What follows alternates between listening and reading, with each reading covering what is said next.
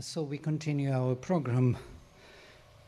Today in the morning we will deal with two major faculties of consciousness, vision and hearing. We had to jam them into one day, and even word we added to it, because we introduced the whole day to education, which was yesterday.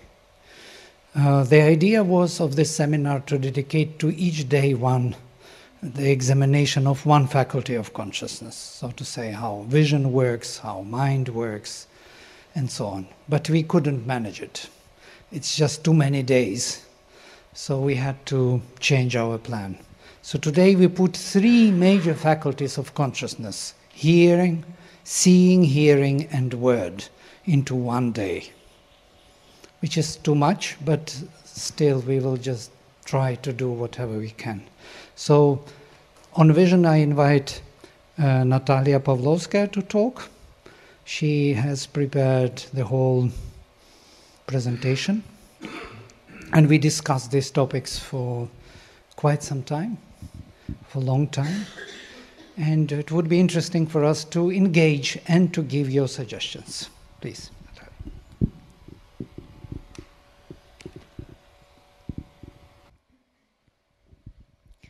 Vladimir often tells me that I am a person of vision, and when I study what is vision, what is seen, I understand that I am very far away from what it can be.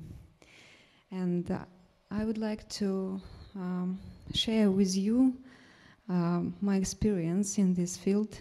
I went to some seminars on paintings, on how to see the colors, and I was aware in how does it work, this scene.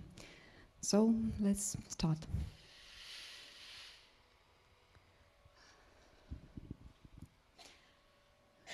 This quotation was mentioned a few days ago, maybe yesterday, maybe the day before. And I would like to repeat it now. The mother's quotation: the universe is an objectivation of the Supreme, as if he had objectivized himself outwardly in order to see himself, to experience himself, to know himself, and so that there might be an existent and a consciousness capable of recognizing him as their origin and of uniting consciously with him to manifest him in the becoming. There is no other reason for the universe. And you see, it's not only seeing himself, but experience himself also, and to know himself. And that is the main goal of this objectivation. So this is additional ananda we've spoken previously. It's additional ananda to experience the unity in many, one in many, and many in one, and to use all these functions of consciousness to see, to experience, to know.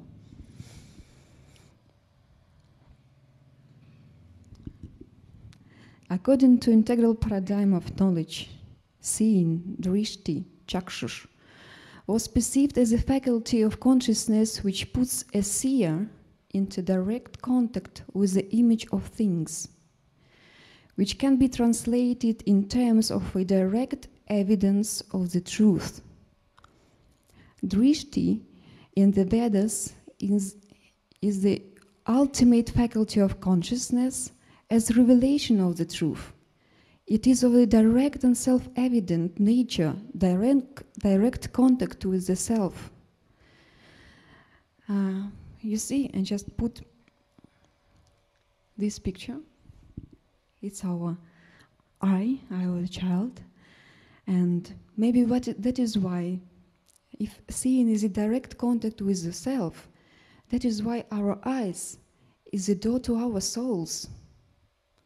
We can touch ourselves through eyes. Also, it can connect us.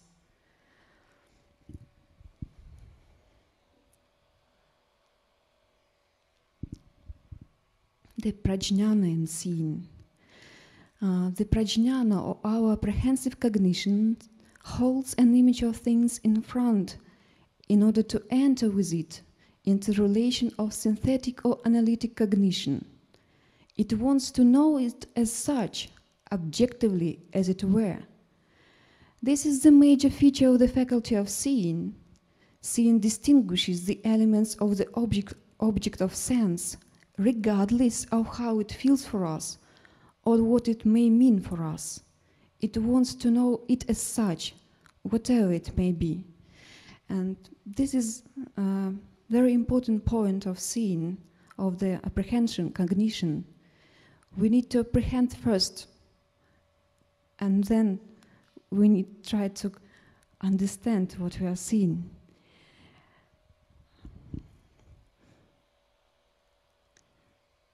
How does we usually see things? We see things like we put a glance. We just not see deeply, because we want to be confident in our environment.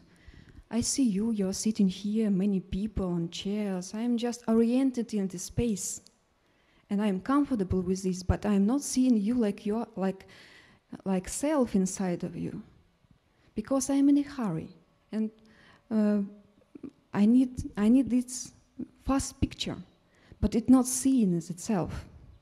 And we need to distinguish this apprehension cognition, because apprehension cognition is, I need not to name you, all of you, that you are people, this is a chairs, or something like this. I need to see firstly and to be deep in the contact in this moment. And I will be described how it can be.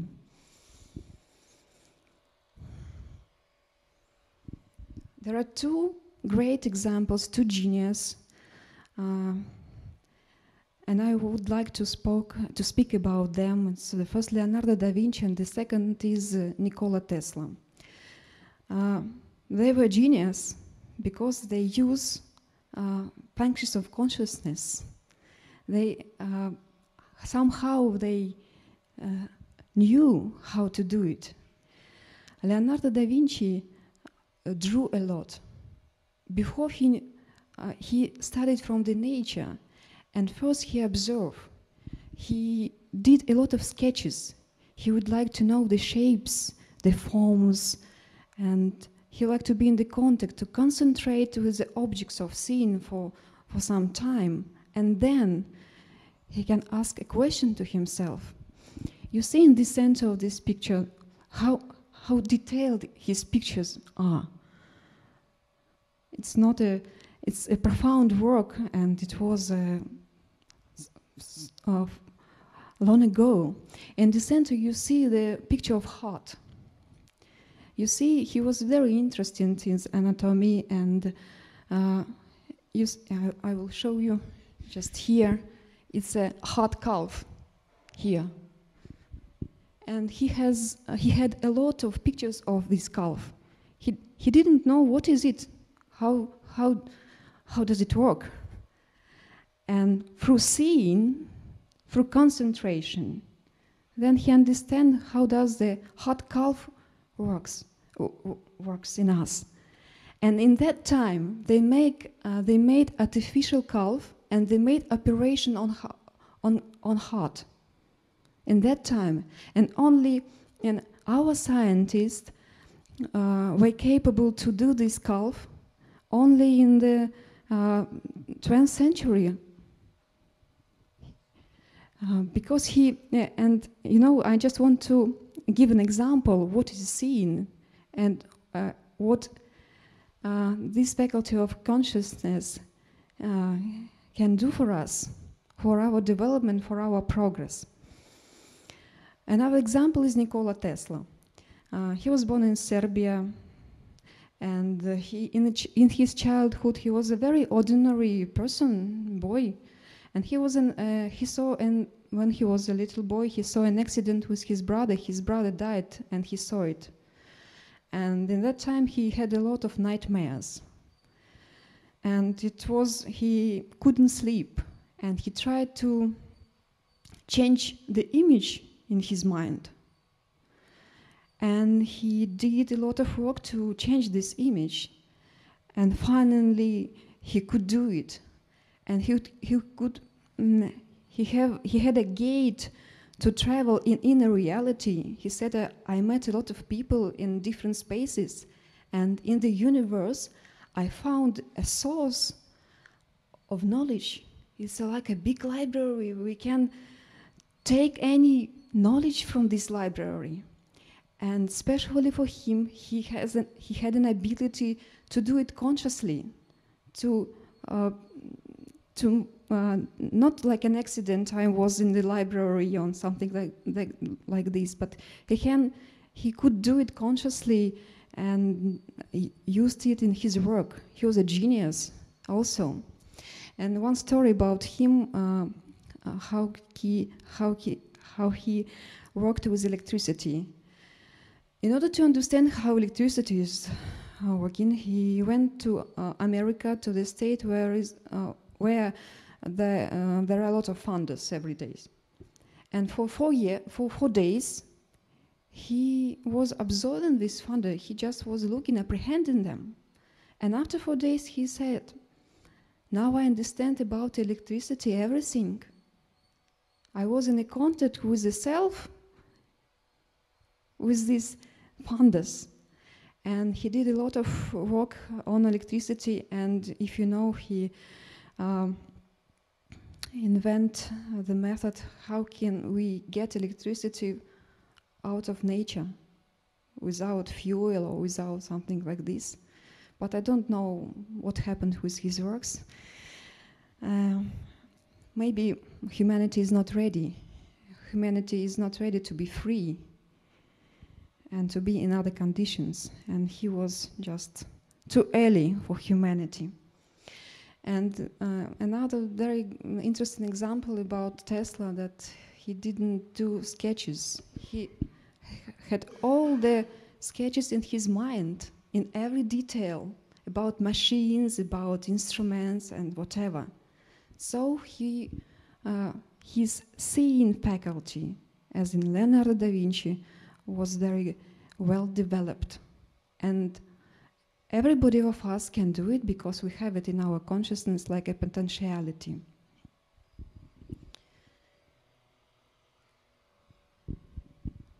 So I would like to go to the practice, and I tried to find some method how can we achieve this development of this faculty of consciousness.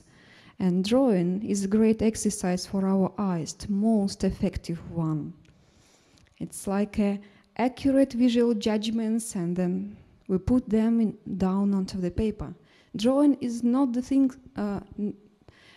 hand and our fingers is the secondary here. The main source of drawing is ours. How can we see things?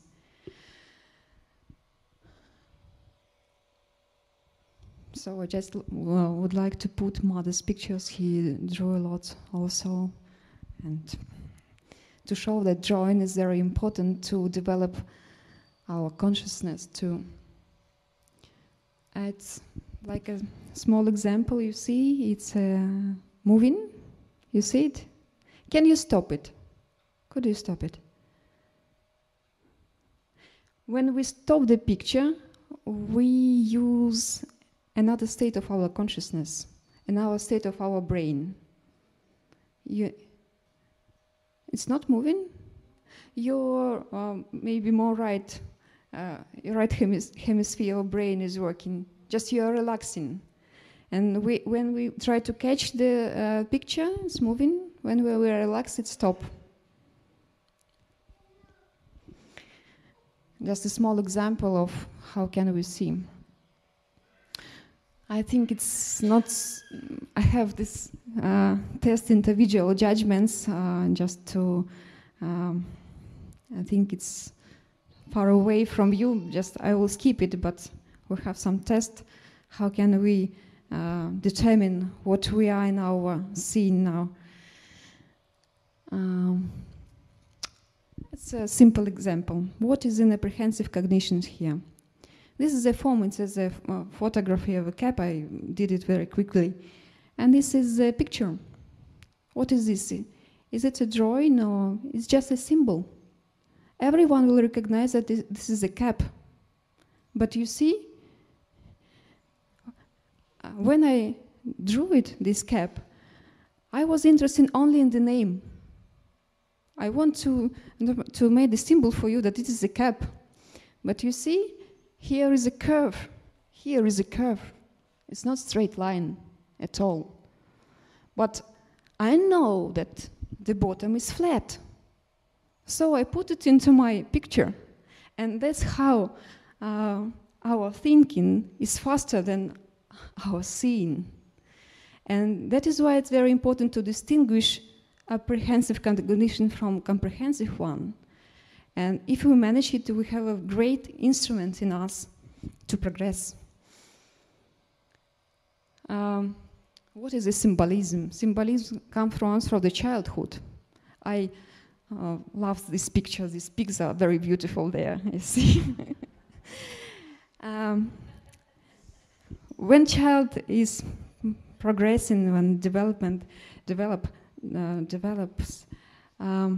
he tried to simplify the reality because there are a lot of things around himself, and he tried to simplify it in order to express them.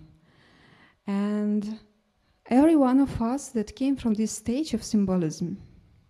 But at the age of 8 or 9 years old, there is a possibility to develop our seeing skills.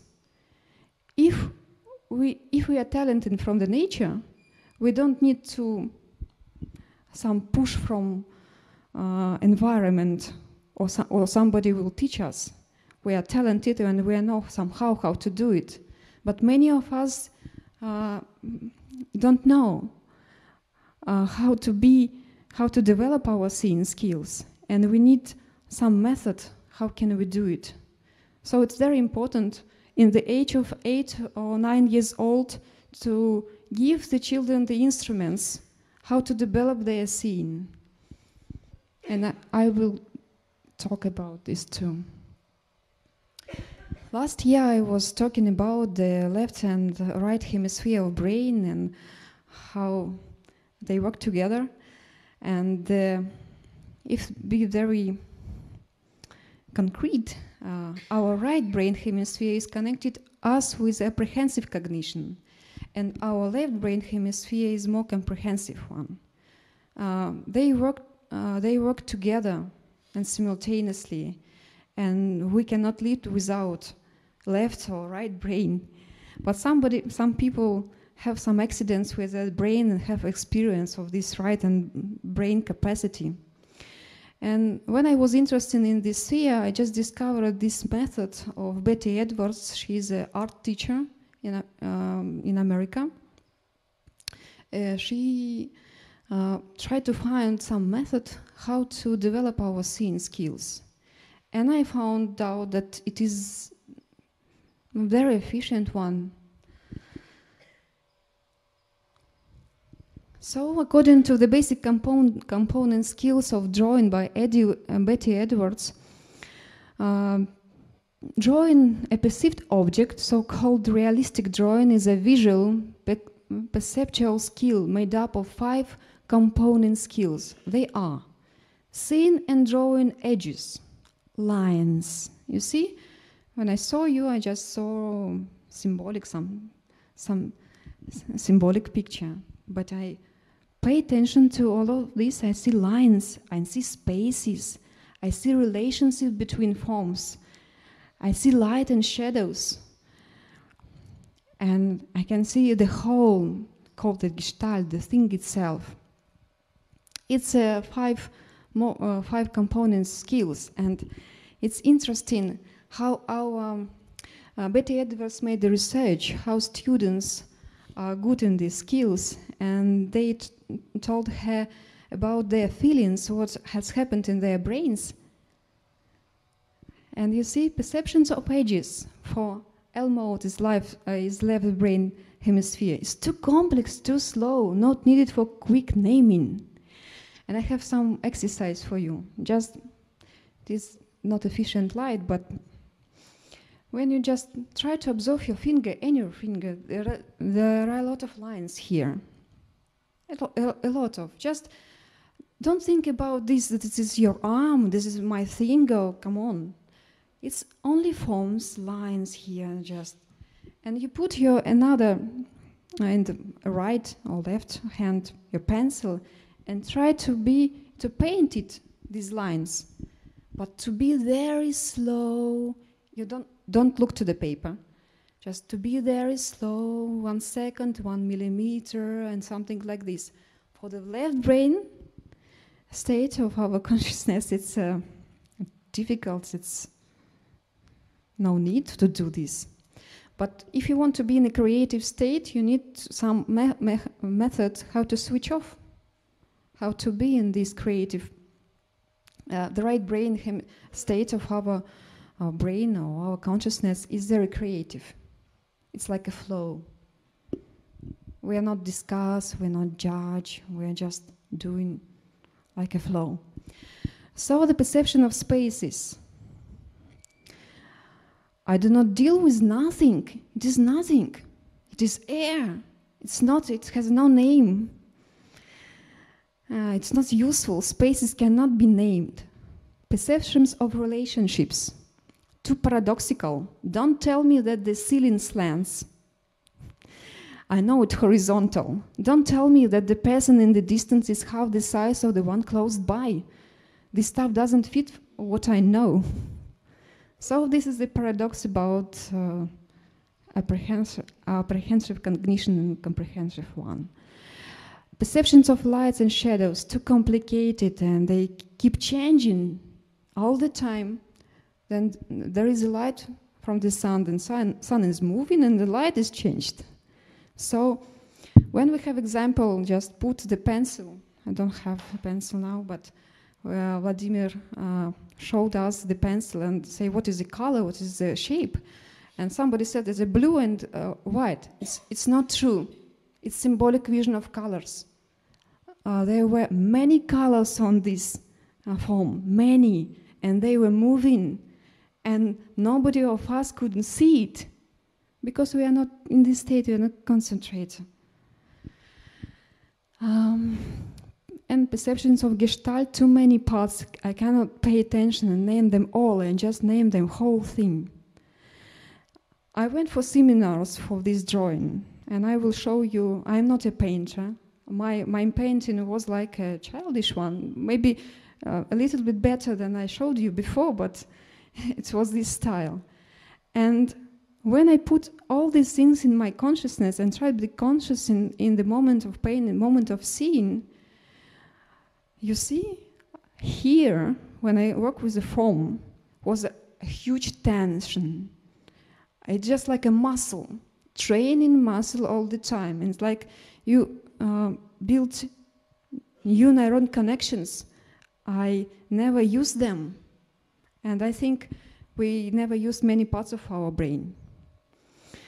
And when I went to the seminar about colors, the area in brain was different here. Just I trained another part of my brain. And you see, my teacher of colors, she said that she has a high degree in the State University of Moscow, and she said it's to draw and to be conscious of colors and forms. It's very difficult, it's very complicated. It's even more complicated to be intellectual, because you need to hold a lot of details in your mind in one moment. And now I will show you the pictures, not to be only in word. This was an example, and the method what we drew not the lines, we drew spaces, and it was my work there.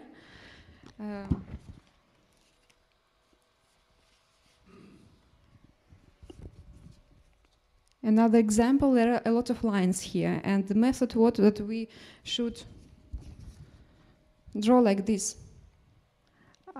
Yes, upside down, because not to think about this man, that he is sitting.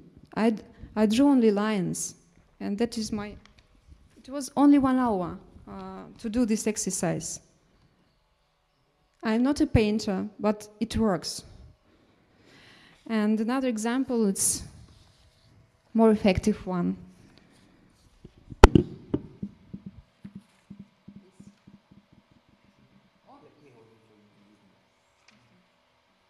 Thank you very much. It's also, my work is here, and this is original.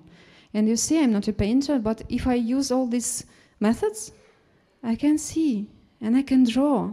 It not put on I need to.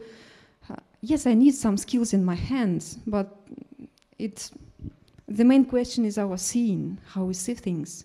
And everybody is a painter. Everybody. Thank you. It's nice, I can tell you from here. She's a painter, she's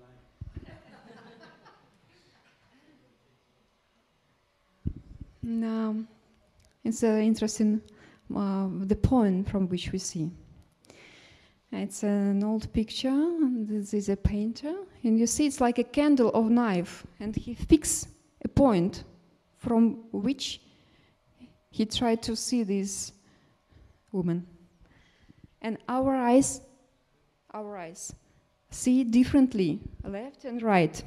And some painters say, to see things, they just put the close, one eye is closing, and they measure, it's fixed measuring something that is far away like this. And this point is very important. And not only for the drawing, you see, what is opinion? We say it's opinion like a view, like we have thoughts, there are also images. I stand here, I view, and I look at you from this point, okay? And I have a picture, and you have another point. That is why everybody will have different vision, different opinion. And it's very important not only for drawing and not only for seeing, but we need to be aware that we're looking from different points in space. And I can look at you not only from the physical level, maybe from vital, maybe from mental, maybe from psychic. And there will be another view, another pictures, another forms. But the idea will be, the intention will be the same.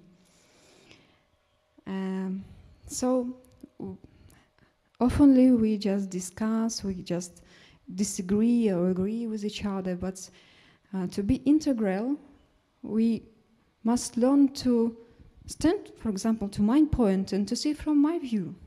And you will integrate this idea in your consciousness. And in the same time, I can do the same with your point of view. And this is the integration, not to be against something, and to integralize, to unify. All of these points of view, we have a lot of them.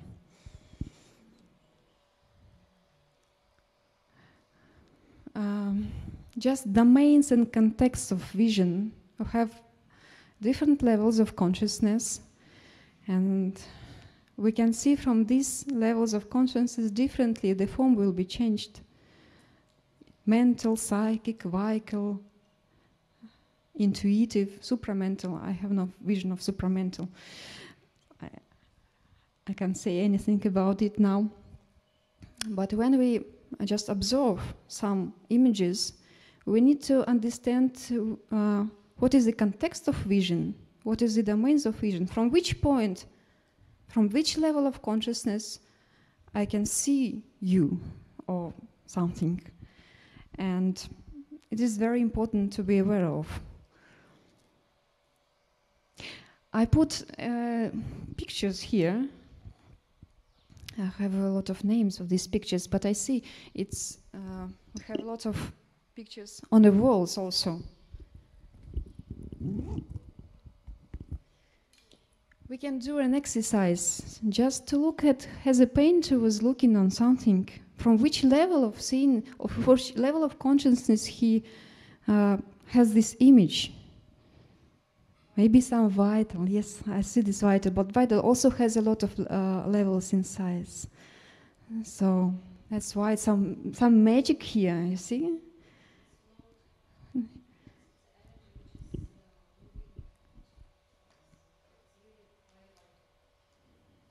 It's Van Gogh and Starry Night.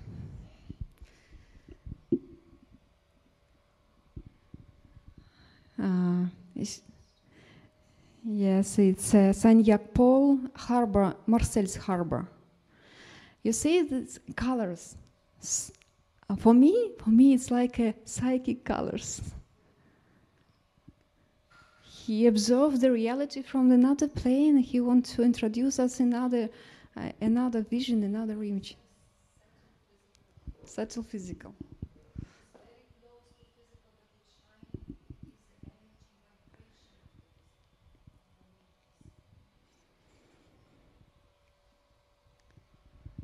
It's Salvador Dali, The Persistence of Memory.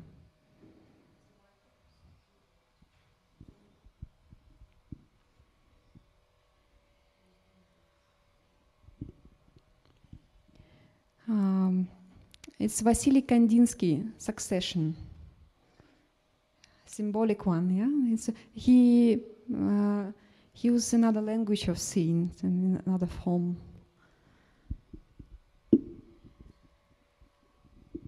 And this is Michael Wrubel, a demon, Rakshas.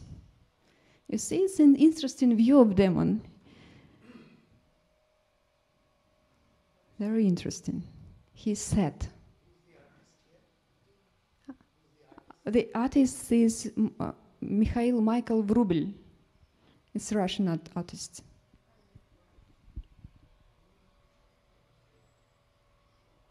I like this. It's a comma. And René Magritte, Lovers. Lovers are blind. It's symbolic vision. You see, she uses another language to express this reality.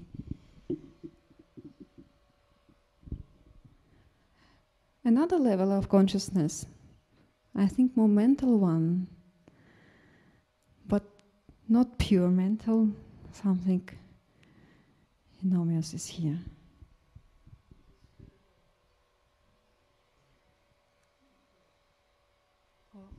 Oh, this one.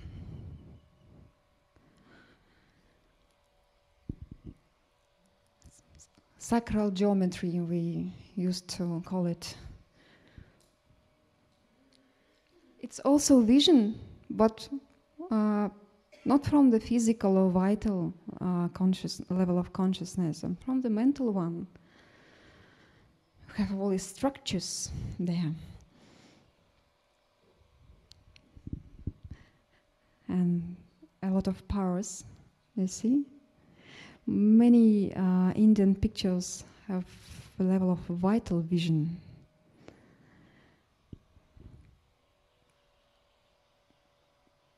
And this one from Savitri.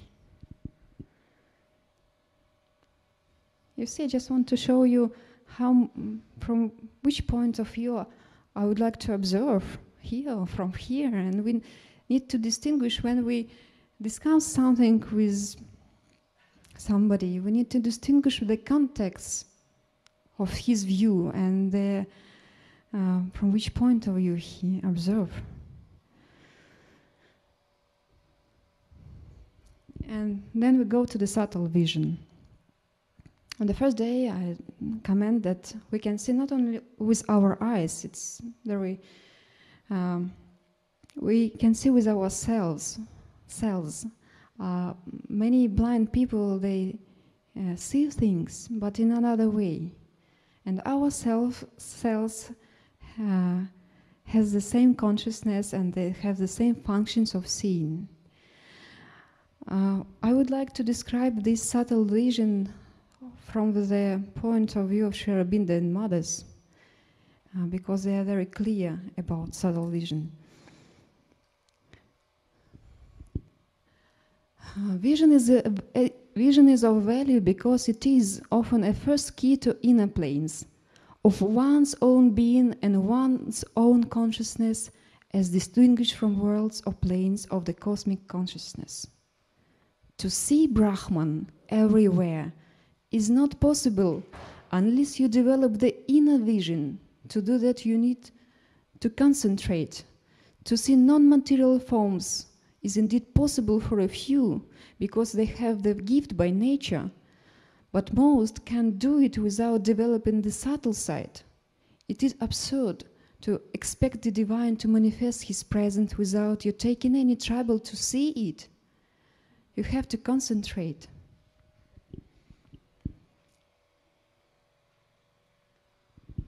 Inner vision is vivid like actual sight, always precise and contains a truth in it. In mental vision, the images are invented by the mind and are partly true. This is very important thought, partly true, and the vital visions will be also partly true. It's a play of possibilities. Our mental vision, like the vital, may be only a suggestion. That is the formation of some possibility on the mental or vital plane which presents itself to the sadhak in the hope of being accepted and help to realize itself.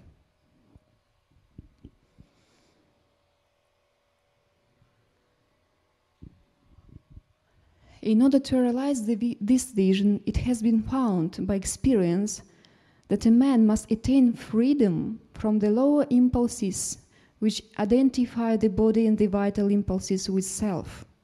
He must practice cleanliness and purity in mind, body and speech, abstinence from gross gratifications and freedom from the domination of passions and desires, indifference to cold, heat, hunger, thirst, fatigue, and other affections from external influences.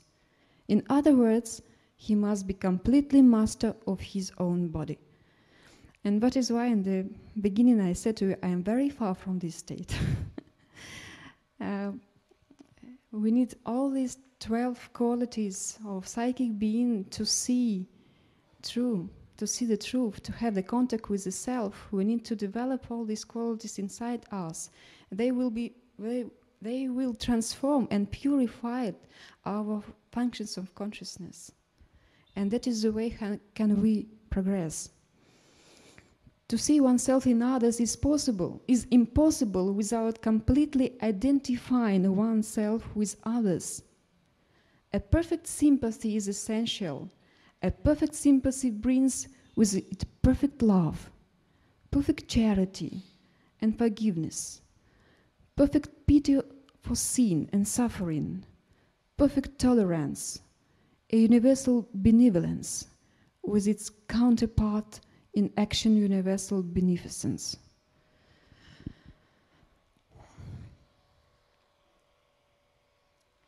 Very interesting experience of the mother, which was described in agenda. I like it very much. It's the same thing with my eyes. I have started seeing things with my eyes open. Oh, people's states, their thoughts, and especially the state of their vital, because it's a vision of the physical, a very subtle, very vitalized physical, and it's a representation of things in pictures. And their state shows itself as, if you knew Mother Loves, the things one can see, a myriad of forms in 1 second, a myriad of forms, faces, expressions. You would think it's an album of the sharpest humorist imaginable.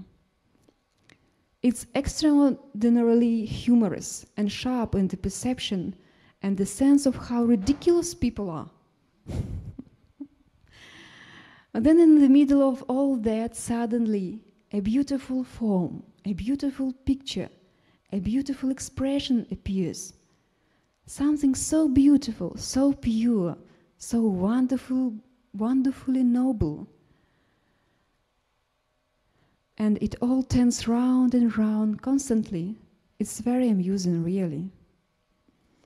But after some time, Mother said that, no, it's a lot of information. I didn't want to see these things in reality.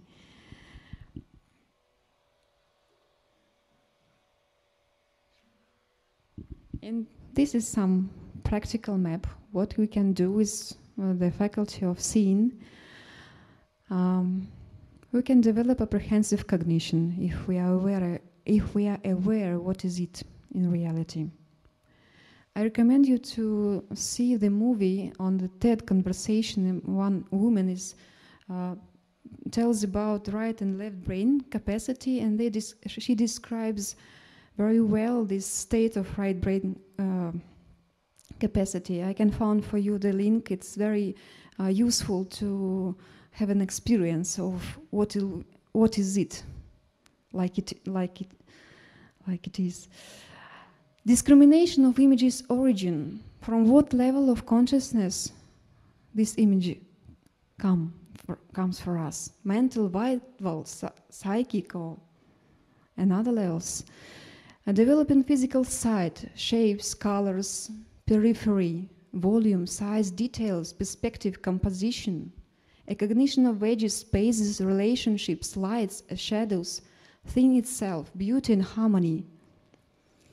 Holding the image of thing with all the details in mind, just close our eyes and to see in all details what I see before. It's very complicated, and we can train it. Creating the image of things with all the details in mind, drawing in mind, like Nikola Tesla did. Developing subtle vision. There are a lot of information about subtle vision by Sri Aurobindo and Mother, and we can use it also in our discovery. To develop photographical memory, it's also about apprehending. In Japan, there is a school for children they develop right brain capacity, and one exercise is for children like in this age. They show very fast pictures, very fast, 1 second, 1 second, 1 second. It is an exercise for training photographic memory. You don't think, you don't need to understand, only apprehend. And everything is in us. And then they can just take out from the brain this picture and then only describe and then only to comprehend. Can you imagine what will be our education if we will have photographic memory? In ordinary schools, you don't need to just look, okay, I will tell the teacher what she wants to hear from me. Very good skill, and it lies in seeing. Learning different languages of forms, abstractions, realism, symbolism, geometry, stereometry, conceptions, forms in different dimensions. I don't know, maybe it was Picasso. He tried to draw forms in the fourth dimension. He tried to express this form, how it can be in fourth dimension. It's a very interesting thing. And how to be a philosopher, and how to be a poet also. And philosopher and a poet, they come from seeing also. It's another domain of knowledge. Do you have examples of the discrimination of image, mental, vital, physical? And the second last thing, the learning from different language forms? Examples of pictures? Examples, I have something here, but just as we discussed, maybe I will show, okay, and later I can show you. And this is a list of disciplines we can develop our skills of seeing: drawing, sculpture, graphic, photographic, cinematography, design. I think architecture also, and it's like a sketch of these disciplines. Peripheral vision workshops, peripheral vision when we don't see only this direction and we see all of these directions. It's very wonderful thing also. Geometry and stereometry is very helpful for the mental vision also, for this sacral geometry also. Photographic memory workshops, philosophical approach to knowledge. I'm not a philosopher, but I really now understand that it comes from seeing. It's just the beginning. All this is like a beginning of my journey to the seeing, and I would like to develop this method to find something interesting, how we can progress in seeing now. That is, I think, the end. Yes. And I have one exercise to do with all of you. Now, we have prepared a film with our team in Russia and with Vladimir. And it is an example of our seeing, how we see things, how we can see this integral paradigm of knowledge. And we can now exercise our apprehensive cognition, not to understand every passage and to comprehend simultaneously, but to be open, to be relaxed, to apprehend this thing, and then you will have everything you want. Just to try to do it. And I need some help to make sound. Knowledge. What is knowledge? The central aim of knowledge is the recovery of the self, of our true self-existence. Sri Aurobindo, the synthesis of yoga. Knowledge is not information we use. It is a dynamic power of consciousness which can manifest in us. It is rather a state of consciousness in which we know. We must learn to invoke this state of consciousness and to be able to hold onto it. What do we know about ourselves? We are partially educated for a specific purpose, which determines our qualifications and character. Our knowledge is fragmented and cut off from the holistic vision of things. It is not integrated around one center. Our aim is to get information and know-how. It is to survive, to succeed in life, rather than to get an integral understanding of it. What is the image of an educated man today? How can we determine it? By success and level of intelligence and the amount of scientific information the person can use? Or is there something more? The efficacy and the success seem to define our approach to education today. Education becomes a direct recruitment for social institutions and industries. For many, it becomes a way to survive and to obtain material gains. If that would be all, we would not look for a deeper meaning in education, but simply follow the known path. Let us have a brief look at the relation of the individual to society. Social, governmental, corporate interests are constantly restricting and modifying the creativity and freedom of individuals. Though every system requires individuals, still it tries to restrict their freedom, keeping them under control and in the framework of its immediate needs. So, we are educated to get jobs, to earn our livelihood, to succeed and to survive in this world. And we ignore our inner aspirations, trying to find our own place in the social system, seeking to be accepted by it. However, individuals always aspire beyond limitations. Inner aspiration cannot be restrained or neglected for too long. The need for the inner realization and development is driving the individual forward, and is a way to inner peace, joy, and creativity. It is the key to the transformation of the world, without which there would be no social development and prosperity. What is an integrally developed individual? One whose faculties of consciousness are integrated around the innermost center, the psychic being. One who possesses integrally developed consciousness, who is interested in the discovery of human potential and hidden capacities, going beyond personal limitations, realizing universal powers in the individual framework. One who becomes aware of hidden and secret operations of consciousness. One who obtains comprehensive understanding of other cultures, realizing the ideals of human unity. One who is free and creative in both inner and outer activities. What is integral learning? How does it correspond to the formation of an integral personality?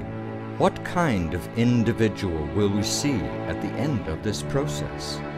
The divine prototype, universal Purusha. Atman, the self, is constant and unchangeable, but in the form of consciousness, Purusha, it is changing and evolving in this manifestation, through which we can arrive at the divine prototype in the individual form.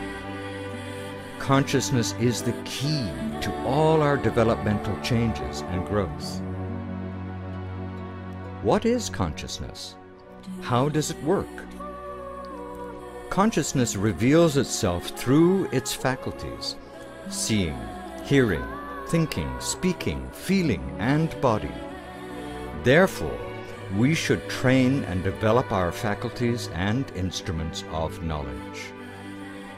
The pure faculties of consciousness are the properties of the universal Purusha, and therefore of every individual, independent from cultural, national, religious, or social heredity, which emerged in the process of evolution. Training and educating these universal faculties in the individual can be considered as a part of universal or spiritual education, leading eventually to the discovery of the innermost self. Integral approach to education may consist of many different practices and, depending on our own conscious preference and need, may result in certain unique approaches. This awareness of how faculties of consciousness are educated and how they operate is the foundation for integral education. Thus, one can dive into any field of knowledge or activity with confidence and certainty that the answers and solutions will be found. The University of Integral Studies is for all ages, professions, and specializations. It does not end with graduation, but rather begins. The knowledge continues to grow and becomes more and more complete and integrated around our innermost center. During the first period of studies, we shall train all the faculties of consciousness in a systematic manner. How it operates through seeing, hearing, thinking, speaking, feeling, and being in the body. We gradually become aware of our faculties and their functions. Such courses as how to think and to be conscious in our thoughts, how to speak and to be conscious in speech, how to improve visual memory, how to improve mental concentration and mental silence, etc., could be prepared and offered to all. The individual is developing and deepening his knowledge and skills during his lifetime, and the expression of his universal potential is always unique. One cannot assess individual development on the objective scale, for it is the subjective development of consciousness which cannot be compared with the development of others. One can only make a progress assessment of one's own development in time. And here lies the difficulty of accepting the uniqueness of every individual development. It is important for many, especially youngsters, before choosing any specialization, to have the whole set of instruments and tools developed to a certain extent before they can consciously choose. It will change its character quite considerably, especially if they apply a set of integrally developed faculties to the concrete field of knowledge and an integral approach to sciences. Deconstruction of the old forms of knowledge will be the result of this application, wherein the search for a new vision and approach to specialization becomes the method. The next stage will introduce the deepening of our self-awareness through the development of psychic qualities. These will be applied to our life and the concrete fields of knowledge. For instance, to be sincere in our thoughts, feelings, words, social relations, or how to gain equality in our mental judgments, emotions, feelings, thoughts, etc. We cannot discover ourselves without our self-realization. The psychic being is the center of the true integrity of consciousness. So we need to find in ourselves and our lives true sincerity, humility, gratitude, perseverance, aspiration, receptivity, progress, and courage, which are oriented towards our inner discovery and goodness, generosity, equality, and peace turned towards others. That is how the faculties of consciousness will be able to purify and transform our human nature into the divine being. As a result, man will be able to become a creator of his life, capable of embodying and transmitting a free and creative consciousness. Integrally developed, he will be able to reflect the universal faculties and will be capable of creating any new environments and meaningful relations in it. It is a step forward where every individual becomes an effective contributor to the social welfare, reflecting the depths of the universal being rather than superficial relations on the surface, and thus he will be no more in conflict with others. The deeper consciousness in us can have a chance to manifest. It's love. This love is a strange love, a faded kind of day love.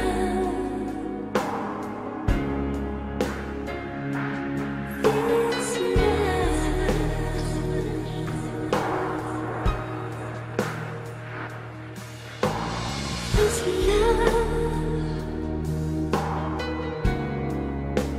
I think